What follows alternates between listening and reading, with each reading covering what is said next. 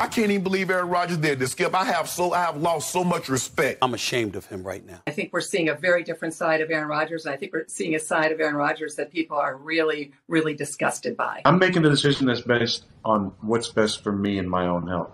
And for me, it was a no-brainer. He literally is sitting home because he might kill someone. First, he endangers people's lives. Then he doesn't take responsibility and makes up some story. Then he blames the woke crowd. He should speak at the Republican convention. The problem with this is it is so political, and health should not be political. He gave this interview on Friday that was just so damaging, promoting conspiracy theories, attacking the cancel culture and the woke mob, saying how Joe Rogan was his expert analysis. While he says he talks to Harvard MDs about stuff, it was Joe Rogan that really guided him. He took stuff that is for horses. Ivermectin is a cattle dewormer. Sorry, folks, that's what it is. The embarrassment was going to begin as soon as he pointed out Joe Rogan as one of his touchstones of his critical thinking. I'm going to critically think about what's best for my own health.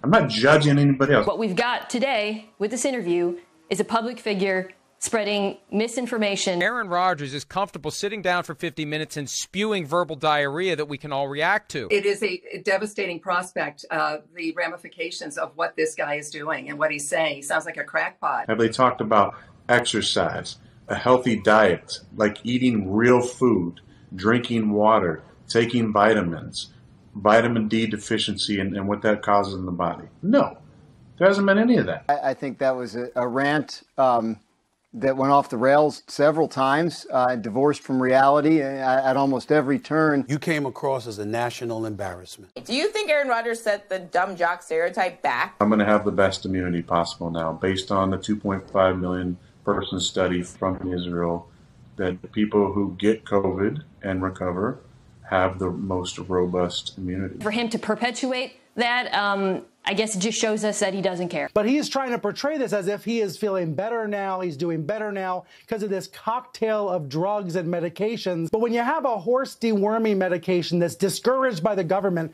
that actually causes some people in this crazed environment we're in to actually want to try it. So things are clearly bad, but they're being made even worse by people who have refused to take the vaccine and instead are swallowing horse paste. Wait a second. He said that he got better because he ate cattle dewormer. They must know that that's a lie. You have individuals like Joe Rogan, for example, who don't want to take an experimental vaccine but will take horse dewormer. Well. If it isn't old horseworm Rogan.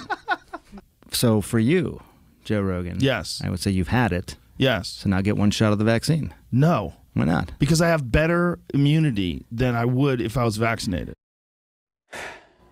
But does he, Sanjay?